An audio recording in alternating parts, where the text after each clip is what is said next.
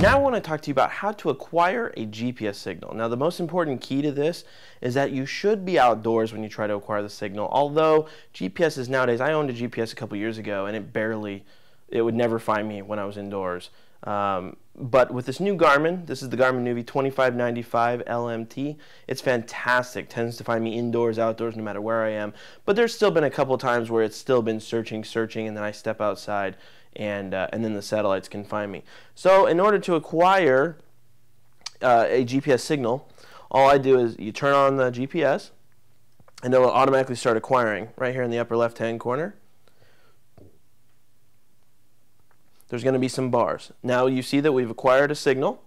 It's full bars, which means we're getting a great signal, and we are indoors currently, so that's a fantastic signal. Sometimes it'll show red and maybe just show 1 or 2 bars, or it'll show yellow with 3 bars if you're not getting as good of a signal. But that's how we acquire the GPS signal, simply by turning it on and getting to a place where we can acquire that signal.